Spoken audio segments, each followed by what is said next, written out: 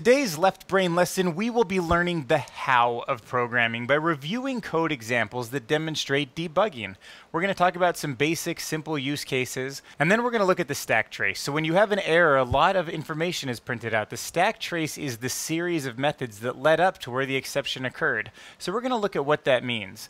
Then we're going to talk about exceptions themselves. We're going to learn about the common types that come with Python. Then we're going to talk about exceptions. We're going to talk about some of the ways you can tell between a syntax error and an exception error, and some of the common exceptions that we get in Python. Then we're going to talk about how to handle these exceptions. And some of the keywords we're going to learn, like try and except, are very similar to the conditionals, if else, that we learned earlier.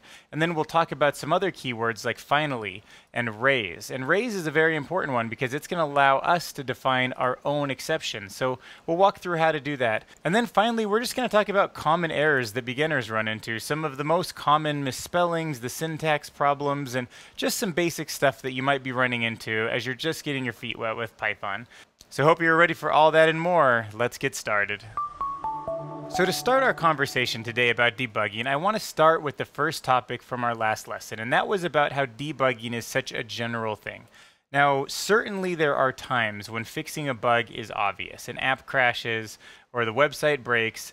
The bug is breaking the website, and the programmer needs to fix it. But one of the frustrations a programmer will often have is that he or she is not on the same page as the team or the user. That line between features and bugs can get kind of blurry. So kind of to poke fun at this, I wanted to show you what I mean. And sort of an extreme example here, if we have this function and the goal is obviously to make Dylan handsome, what are you going to do about my bone structure? You know, you can't just get new bones. We are going to get an error. Can you imagine a boss getting mad at you because they thought it was going to do something that it can't do? That, a lot of times, is what debugging is about. So I want everyone to remember that as you're developing your skills and you're starting to go out there and actually get jobs, the first line of defense against debugging is not with the code. It's with having really clear expectations with your team and with your bosses and with your customers, and that you're listening to feedback and that you know what they're expecting. Because no matter how good of a coder you are, it is impossible when you can't reach into their head and build what they want because they haven't explained it to you clear enough. Just remember, debugging at its core is actually about communication, and then after that, debugging is about getting your expectations to work in the code. So here I have a function that is definitely going to return an error, the dreaded divide by zero. This is the error of all errors. It breaks everything from calculators to refrigerators. You never divide by zero. So we're going to do it to show you what kind of error we get. We're going to get an error, but what's it going to say? Did you expect something that helpful? Zero division error. It says again down here, a zero division error with a colon and then division by zero. I mean, this is very helpful stuff. And look, it even goes here and shows first where the call was, the one closest to where we are, and then next where the return was. It's actually showing you the stack trace as it traces its way through the logic. And you can see down here, it even gave us this helpful number. By the way, if you want on a Jupyter Notebook to come to any cell and hit the letter L on your keyboard, you'll get the numbers. So here we can see that it actually looked at the numbers. Number 3 right here is correlating with number 3 right there. You see the zero division error in the camel case. This is all important stuff to note and really helpful because it helps us follow these things back to their origin. Because see, the thing about bugs is that they usually do happen moving down a page, but they really take place in logic that triggers logic that triggers logic. And sometimes the error occurs deeper down and it doesn't cause an error until later. So I want to show you a little bit more about this nesting problem. So talking about layering, I want to take this stack trace a little bit deeper. So here we have another function that I called layer of complexity. And in here we're returning the call to another function, which is totally doable in Python because everything's an object. So in here, we're actually saying my logic is run another function. And here we're saying this function returns bad code, a division by zero error. And try to imagine what it's going to do to the stack trace. Okay, makes sense. Now we have 3 layers to our stack trace. We had 2 before, and we've added 1 more layer of complexity. Makes sense. So check this out. We still get our zero division error. We know what the core problem is. And over here, you'll see that this says traceback, most recent call last. So it's saying this one is the closest, and it's also going to be right here. And then this one is going to be right there, and then this one is going to be right there. So you can think of it as moving up and away from where we are right now. So pretty interesting way we can see the stack trace, and you can see how it gets you in the realm of where the bug is, or at least helps you deduce where the logic might be coming from.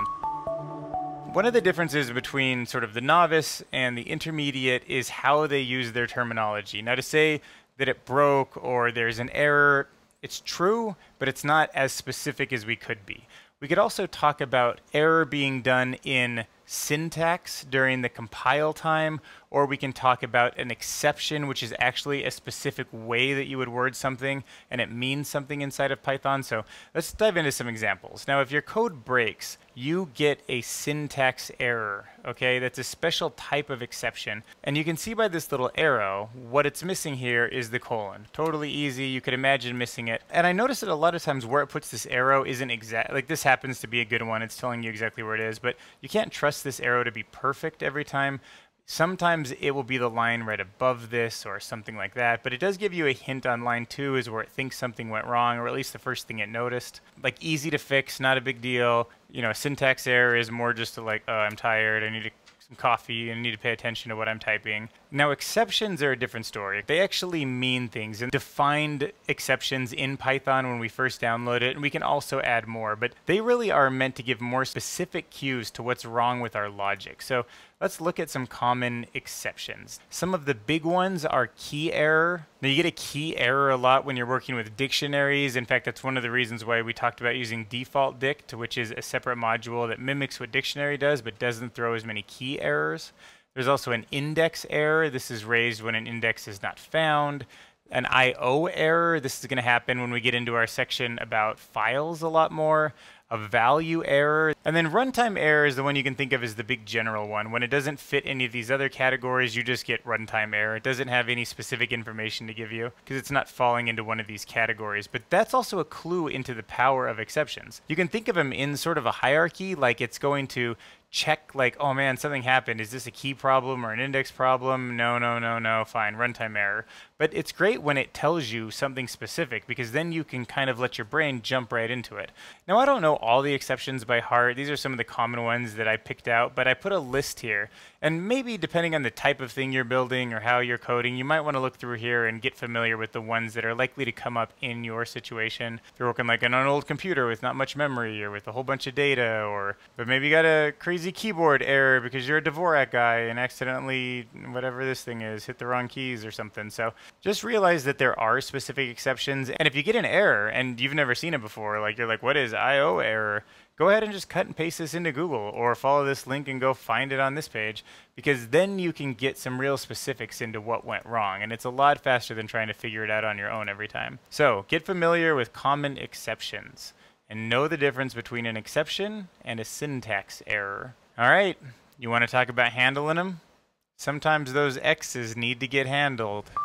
First way we do this is using a try and except keywords. Now, these are very similar to if-then statements, so that's why we have them here in the conditional section. And the way that they're different is the except is like its own special built-in if statement, and it's going to look for a certain terminology, an exception that exists, and if it finds it, it will print out the else statement or the else logic. But it's a little more powerful than an if-then statement because it has the ability to stop. Here we're going to try to open up a file, and we don't have this file, so we know it's going to give us an error. Because it's a file error, we know that it's going to give us a file not found error. And that's a special type of error, a type that we get when we don't open up a file. This is all built into Python.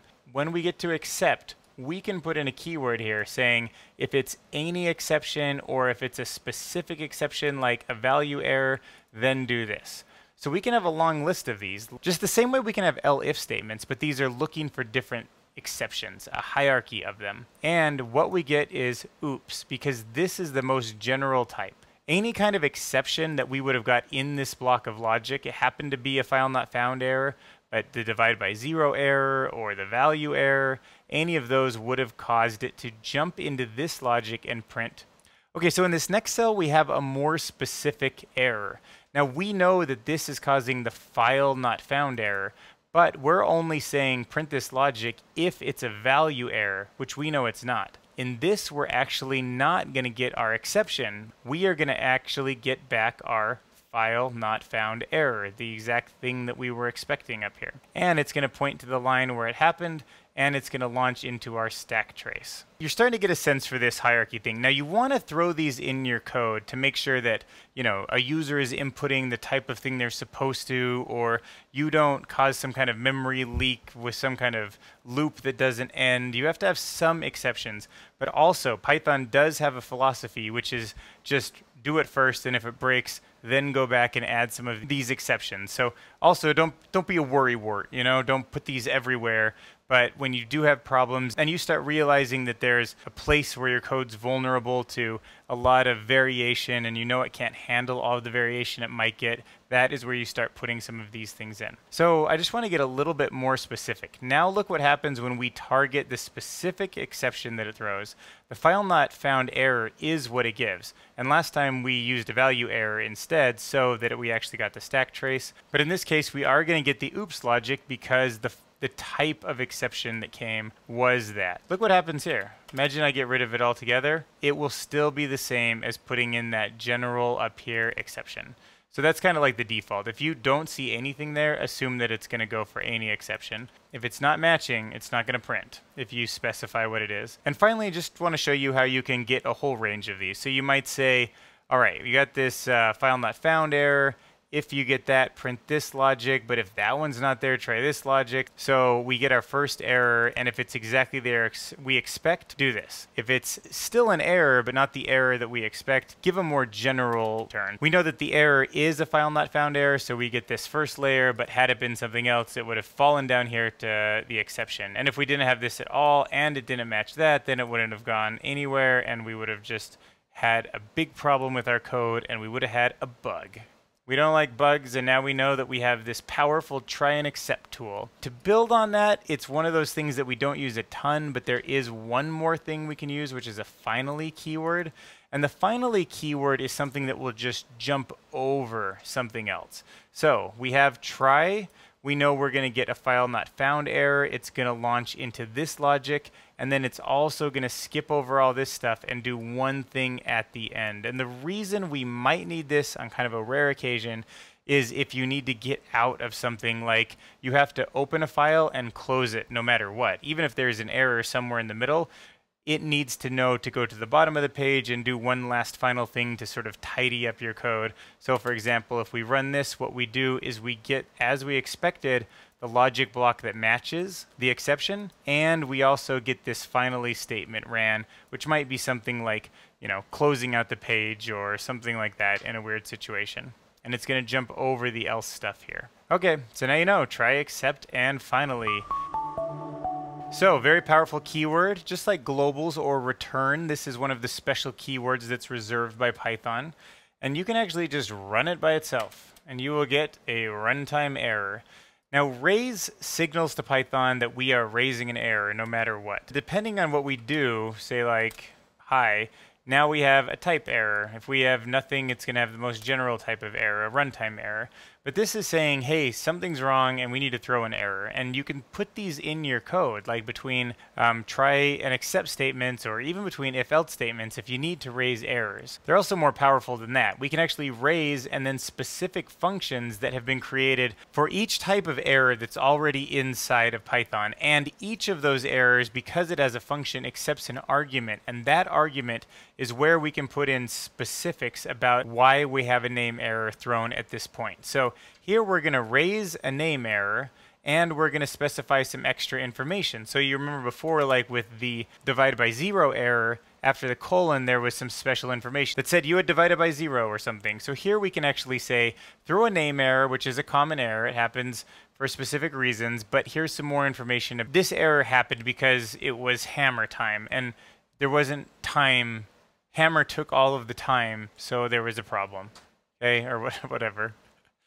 Now, if we want to make a custom exception, we need to build a class. You may or may not have seen this, depending on the order that you're taking the course in, but if you haven't seen a class, don't worry about it. It's just like a fancy function, but just look at the syntax and you'll see that that's how it works, but don't worry about the details. You don't need to know what a class is at this point. So we're just going to make a class, but it's called custom exception, and it's bringing in an argument, just like a function. And if we do raise custom exception, and it's been defined above, we can have our own exception. Now, this is the least amount of logic you can have in a class or a function, but we can put in more. But for basics, we just want to signal to somebody that an error has occurred, so we can simply raise custom exception, which has been defined right above. And we can say, you know, do you need any lipstick for your sushi? Or lipsticks. Oh, do you have any lipsticks for your sushi? By the way, lipsticks was an invention I had. We get it another time. So here we have our custom exception, any lipsticks for your sushi. And it shows where it was raised, and it was raised by our custom exception. Okay, and finally I want to show you that you can bundle together these exceptions. So before, if you remember, up here we were actually doing it in sort of a hierarchical way. We were saying, you know, first look for this one and then look for this one, and we were just lining these up one after another. But there is another way to do this. We can bundle them together like we are right here. And we can say, try this, and if you get a specific type of exception raised, check it to see if it's this one or this one or this one. And if it's any of these that are in this tuple, then print this logic out. So let me just show you right here that we are going to raise an exception, and it's a custom exception, the one that we had up here. And that one is in the list, so we do expect it to print this logic. Boom, just what we expected. Now, if we don't actually raise that, nothing's going to happen. Or if we raise a value error, it's actually going to give us the stack trace because it's going to break right here instead of going down into the except section. Just a thing to note that you can, you know, define these custom exceptions, and then you can actually group them together in lists and use them later. And that might be important if you're, you know, trying to talk to another developer and say, hey, here's the specific type of error. It's not like anything that Python does normally by default, or you're trying to show a user something. So it's important to know about raise, and then of course exception handling. And let's finish off by just talking about some common errors. So I found this great blog, and you can see the link in the resources section, 16 common runtime errors that beginners run into. And I thought that was pretty useful. So I defined a function right here. So we defined this variable span. Now, one of the first common errors you'll have with a with or an if or a function is that you'll just forget to put that colon at the end, and it happens all the time. And when that happens, you'll see the little arrow usually does point to the right place. You get a syntax error, invalid syntax. When you see that, think colon. Here we're using a single equal instead of a double. So if you remember from our comparison operator, we actually need two if we're saying, is this that? And a single is an assignment, which means we're going to assign the variable to the number 42. And when that happens, we get a syntax error, and it's pointing to the place where we think it is. It doesn't know why you're trying to assign something if you put if there and you put a colon afterwards. So that requires the double equal. The next thing is having the wrong amount of indentation. Now this one's pretty common. Now I once read that you're supposed to hit spacebar 4 times. But I always just use single tab, which I think is okay also. And I've also noticed that if you use 2 spaces or even 3 spaces, but you're consistent with it, usually it will run, but I don't think that's a very good idea. So sometimes when you're cutting and pasting things into Jupyter Notebooks, you'll notice the spacing is different, but it'll work if it's consistent. I'm going to say tab, just always 1 tab in. But in this case, we're going to get an indentation error because print doesn't go indented. It needs to be pulled all the way back if we want both of those things to print. And also up here, look what happens if we do, say, 2 spaces. Seems like it works fine. If we go 1 space, seems like it works fine. But you can see when it gets 2 indentations and they're not at the same spacing, that's where the indentation error is going to be thrown. Okay, another problem, missing 1 quote. It happens all the time. Here you can see that hello only got its closing quote. It's missing its first one, so it's not a string. So it's going to throw a syntax error. You're going to see the arrow at the first place where it sees the error, but we know that we actually need to add a comma in over here. Hello. This is probably the most common error I ever remember getting, is that you just misspell something. Define a variable or a function up here, and then later you're just looking for it and you get it wrong, and you're going to get a name error, the most common error you'll ever find. And you just need to go check that and say, oh, okay, line 3, foobar, oh, foobar, okay.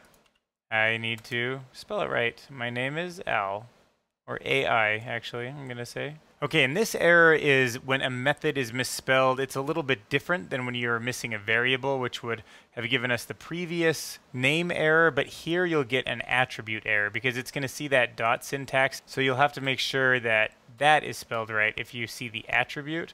And then also remember, if you put this right into an assignment, you're not going to see the result, but it's not necessarily an error, just something to remember that you have like a verb here. You're actually doing an action to this variable, and then you're also assigning it into a new variable with the same name. So just make sure you know what's going on there. And here, the final one is just using one of the keywords that's already been reserved by Python. If you're not looking and you don't notice that this is in bold right here, you can't use class for a variable name. If you do, you are going to get a syntax error. You know, Jupyter, these are pretty easy to spot just because they're always in bold right there, and you could always just, you know, add one more S. Now it's going to work just fine because now it's a unique word that can be used as a variable. All right.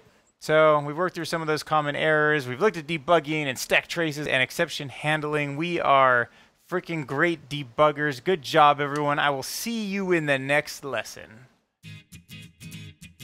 Subscribe to our Mnemonic Academy YouTube channel for daily uploads that will help you learn amazing concepts through effortless associations.